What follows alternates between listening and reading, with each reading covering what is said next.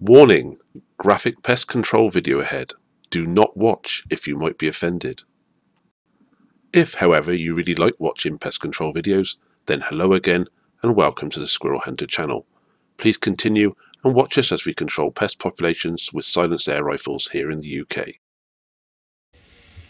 We've been asked a lot in recent weeks about where our videos are with the squirrels in. We've spent an awful lot of time on our permissions looking for them.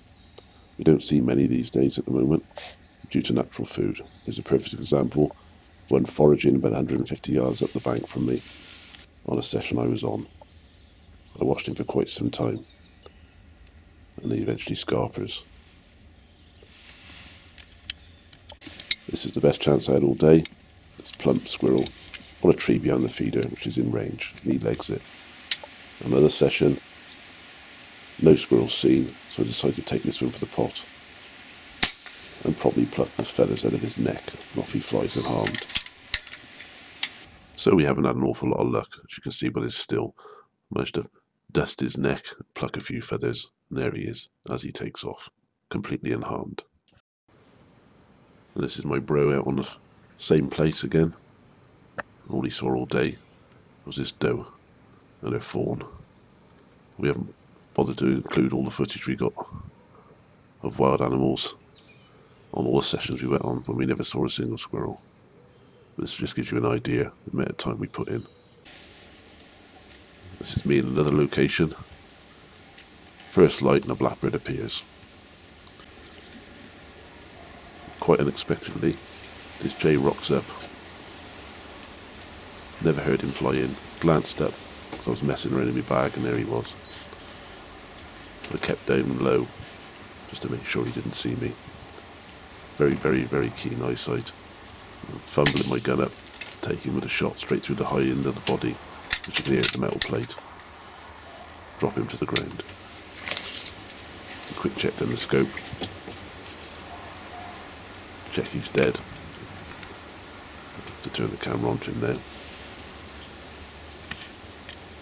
It's a windy day. A few feathers being ruffled by the wind there, but he's dead.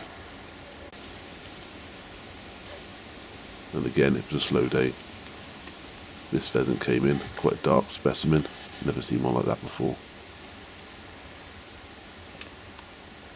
And finally I see a squirrel. I've had my face right up to the front of the hide now, looking up in the air, thinking I could hear a bird landing, maybe a pigeon or something, to see if I can take one out for the pot. And I think he might have seen my face. He looks pretty agitated, and I can't get the camera on him. It's the trouble with self-filming. Bro was here. He would just track him for me and I'd take him when I needed to. Every time the camera stays still like that, I'm messing with the gun and I look up to see he's moved again.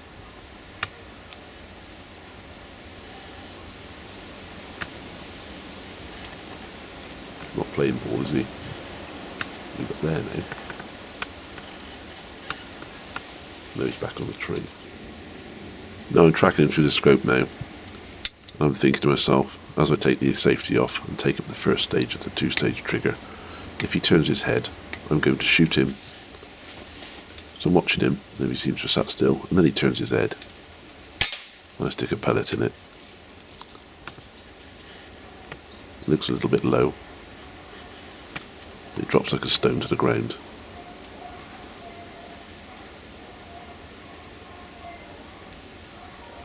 There's some dogs barking in the background. There's a bit of a kennel, not that far away.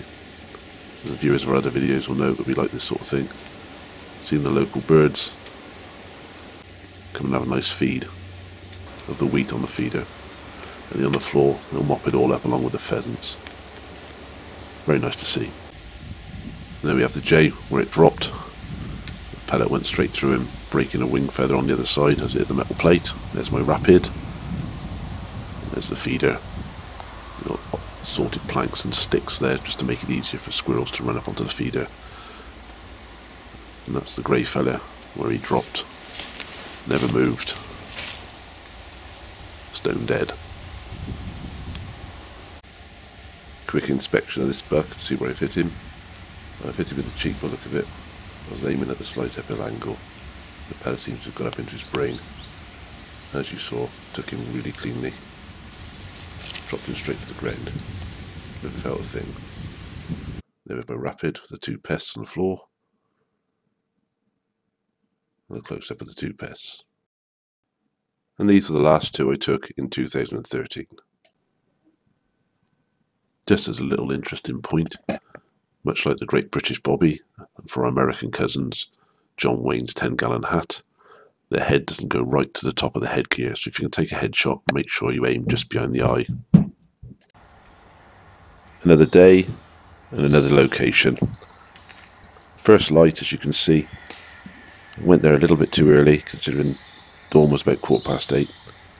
I have to wear a head torch. I've just been putting a couple of little targets on the top of the feeder to have my traditional test shots before I start the proceedings. There wasn't much squirrel activity on the show. I heard some tapping and noise up in the branches above me. When I looked up, Mr. Woodpecker was having a tap around. I amused myself for the next hour or two just filming the native birds, and while I was taking a picture of this one, just after it flew off, I could hear shotguns going. So I exit my hide to see what's going on. As I stand up and have a stretch, I realise there's a duck shoot on the local pond. And with that in mind, I thought that's the end of my session. Just then I noticed a squirrel coming tearing towards me through the tops of the branches, obviously spooked by the shotguns. So I pull out my rifle, take aim and fire. Hit some sticks and miss it, then reload, follow it another tree or two, and it stops just short of a dray, at which point I hit it straight in the side of the head, just about 50 yards. And that is my first squirrel of 2014, off camera, but they all count. Over to Bro now in the other wood. He's having much more success than I did in attracting squirrels to his feeder. This one comes in, a little bit nervy, but it seems to be making a beeline straight for the feeder. Just how we like to see it. This illustrates the problems you have when you're trying to film and shoot yourself. And Bro's put it on him, as I would have done. You see it's a buck. He should probably sit up in a minute, so Bro's got his gun up, and he hasn't noticed now he's gone off screen. So he's tracking him with a gun, and a nice headshot occurs just off screen. Then he realises and pans the camera back onto the squirrel as he drops to the ground and kicks a little bit.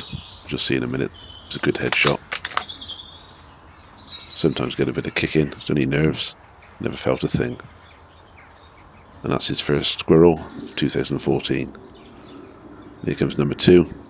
You watch this one approach from a distance, crawl down this tree, and he started filming. This one looks like Mission Impossible squirrel. He's definitely on a mission. Bro's trying to find him. There he is, he's got him again. This is a doe this time, who sits immediately on the feeder. And there she is, adopting a perfect position to shoot. And Bro's lining up on her now. She should sit there and nibble away until he does that and hits her in the top of the head, just above the eye, with his 2.2 power pal, and drops it on top of the buck, pretty much exactly. A few kicks, and his second squirrel of 2014 is on the deck. I've called time on my session and wandered up to see Bro. He's already dropped the two squirrels. Not long after I arrived, these two turn up, and while these are being filmed, I spot a jay behind that tin, and Bro can't see it properly or film it. It's back a little bit behind. I can see a gap through the sticks, so he lodged me the S410, and I drop it just after this is finished videoing. It's dead behind the back of the tin, as we'll go and investigate in a minute. But first we'll have a look at his two kills. That's the entry wound just above the eye there, not the one in front. That's where the pellet went in, straight into the brain. Quite a plump squirrel. This is the other one. Bit of a mess. But again, another brain shot. Never felt a thing. I'll go looking for my jay. Takes her to spot in. I hit him perfectly high in the body. He dropped nose first into the ivy below the tree. I couldn't quite see the wound at first. I knew roughly where I was looking. I couldn't quite see it. On closer inspection I could see I caught him just exactly where I've aimed. And he dropped clean as well. And there's a trio of pests from the top wood. My jay, Bro's rather plump squirrels, one buck and one doe. There's a trio of squirrels together. My doe and Bro's buck and doe. They are our first squirrels of 2014. Thank you for watching. If you like this video, please like and subscribe.